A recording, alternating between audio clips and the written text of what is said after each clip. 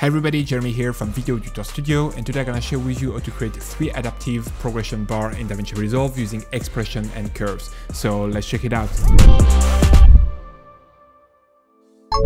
Alright, so we're in Davinci Resolve right now on the edit page, and last week I shared with you how to do a progression bar using keyframe in the edit page. Right now I'm gonna share with you how to do it in Fusion using expression and curves to create a title that can be adaptable and stretch, and basically the progress bar will match the length of the composition. So let's jump right into it. We're gonna go over to Effect, and here Fusion Composition, drag that in our timeline. Then we can move over to Fusion. Here we're gonna start with a background. We're gonna just drag that in the working area. And we're gonna bring the alpha channel down to 0 to have transparency. Just gonna set our canvas, and then we're just gonna bring another background, link the output of that background to the first one. It's creating a merge node, and then we can just link the output of that merge to our media out.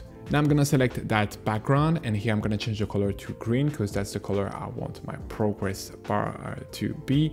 And then while I still have my background node selected, I'm just gonna click on the rectangle mask, which brings up that mask that we can just change and adapt to create our shape. So right now I'm gonna go to center X, and I'm just gonna bring that to 0. It just brings the center of that rectangle to the edge of our canvas. And now basically when we're increasing the width value, as you can see, we have the rectangle stretching from left to right, which is gonna create our progression bar. Now for the height, I'm gonna go with 0.1, and then we're just gonna bring that bar down here. And now for the animation, we're gonna use an anim curve. So I'm gonna right click on width, and here we're gonna go with modify with anim curve. And open up the modifier right there, and I can just go to modifier, switch it for duration. And now if we play it, as you can see, we got our progression bar just stretching. But the problem is that here it's stopping about midway. You can then adjust the length of that progression bar here with the scale. So in that case of that frame, we're gonna go at 2.02.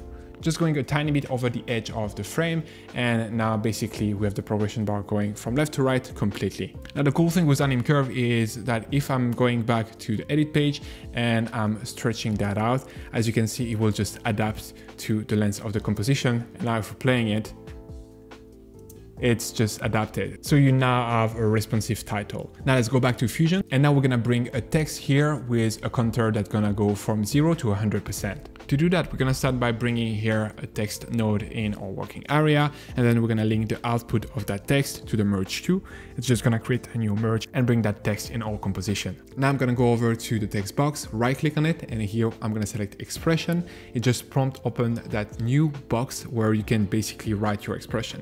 I'm just gonna paste the following expression. You can find it in the description below. I'm quickly gonna explain you how it works, so you can just make the adjustment that you would like, but I'm not gonna go into detail.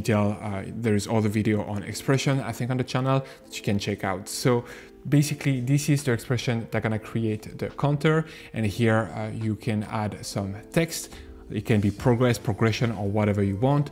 And you can here instead, for example, have a dollar instead of percentage. So you can really adjust that as you want. If you wish to remove the text, you can just easily do that by keeping only the number expression right there. And now you just have the number counting up. So now we can just bring our text down and just put it onto the progression bar. Here I'm gonna switch the font for Montserrat, reduce the size a tiny bit. And then just here, after my progression bar, I'm gonna add a glow. So I'm gonna just select the merge to, hit shift space on my keyboard, search for glow, and here I'm just gonna bring a glow node. Now to give more texture to our bar, we can just bring a fast noise. So here I'm just gonna hit shift space again, search for fast noise, and then I'm just gonna bring that in our working area, link that to our glow, bring the scale up, bring the detail up, and bring the fit rate up.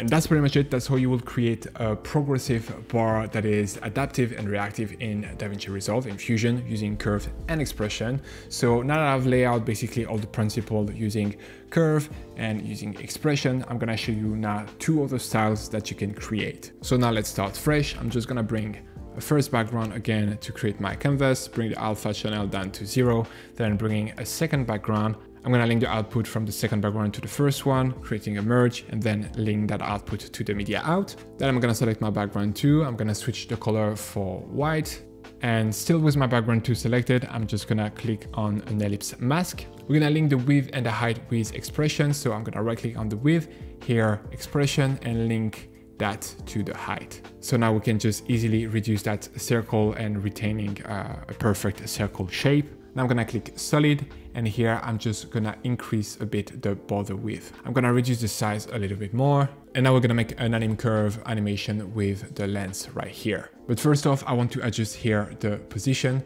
So here the position, I'm gonna go with 0.25. So basically then it will be started from the top right here. Here we go. Now I can right click on length, modify with anim curve, go to modifier, switch to duration. And now we have a progression circle. I can then proceed to just bring another text node, link that to the merge to. Here we can right click to the box, go to expression, paste the expression that we pasted earlier. For this one, I'm just gonna keep the counter. I don't need the word again, so I can just remove that. I'm gonna switch the font to Montserrat once more. And now if we play it, we get our second progression bar. This time it's a circle just going from 0 to 100. Now for the last one, we're gonna do a progression frame. So I'm gonna bring again one background, bring the alpha channel down to 0, bringing in a second background, linking those two, linking the merge to the media out. Go to background 2, change the color to whatever we want. So here I'm just gonna go with red. Still with my background 2 selected, I'm gonna bring a rectangular mask. Here I'm gonna change the width and the height to 1. So the width at 1, the height at 1, so it takes the entire frame. Now I'm gonna untick solid, and here I'm just gonna bring up the border width, and we're basically creating a border all around our frame. And that's gonna be the same process as the previous title.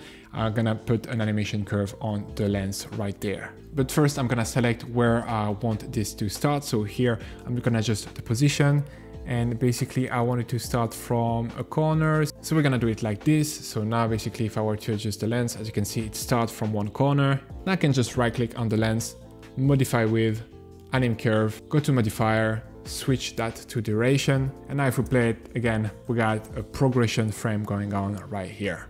And that's pretty much it. I hope this video was helpful. Please don't forget to like and subscribe. Let me know in the comment what kind of video you would like to see next, and see you on the next one. Bye.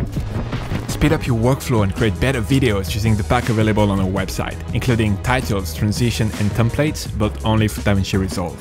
Get started today by downloading our free starter pack containing a compilation of 20 titles curated from our library. Link in the description below or at videodjastudio.com.